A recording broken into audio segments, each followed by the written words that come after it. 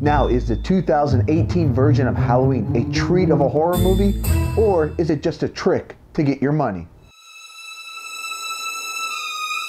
The movie stars Jamie Lee Curtis and is directed by David Gordon Green.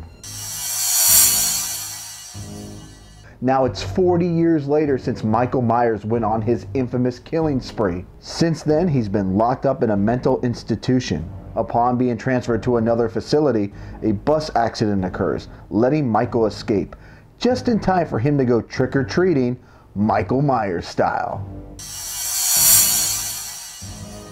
Now, in a lot of horror movies, we're trying to figure out who is the killer and what are their motives. That's not the case in Halloween.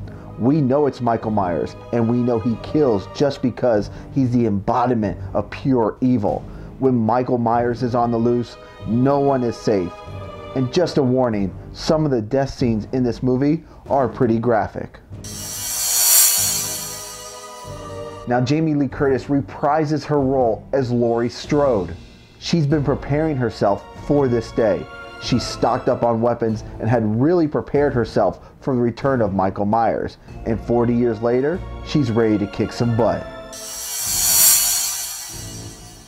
Now, there's not much really to say here. There are quite a few supporting cast members, and all of them do their jobs fine. And while all are fine, I don't think any of them will be greatly remembered. They're just here to serve as an appetizer for Michael Myers' main course. Now, I absolutely love this movie. By now, we should all know what to expect from a Halloween movie. There's going to be some cheesy dialogue and moments when you want to yell at these characters, "Don't go there!" And I think watching it in the theater, where you can hear others' reactions to the scary moments, make it even better. So my final verdict, if you think you're going to enjoy a good slasher movie, I say go check out Halloween. I absolutely enjoyed this movie.